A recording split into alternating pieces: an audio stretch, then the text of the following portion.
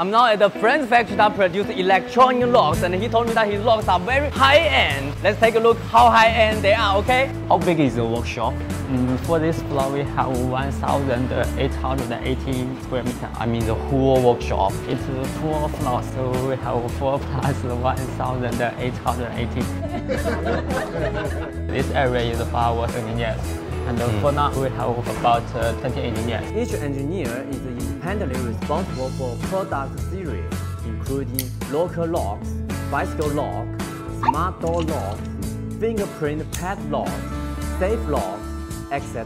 The production of locks starts with the design process. This area is to manufacture the motor tooling. We could have outsourced these tooling machines, but to control better quality and save the production time, we produce them on our own. These machines are used to modify our motor toolings in detail, like this type of motor toolings. This machine we made modified in first step, and then we have second step. Unlike other factories, they manufacture almost all the components themselves by creating their own molds.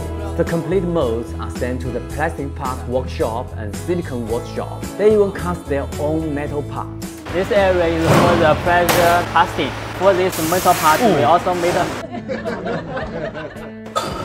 our own to control better quality. This area is for our raw material of metal parts. The sturdy metal casing of the lock is stamped out in this workshop.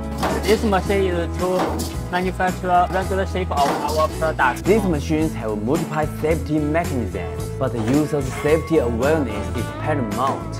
This is a detective switch from Kenrone. We could have purchased cheaper switch, but we purchased from owner for better quality control. This machine is to manufacture the solenoid.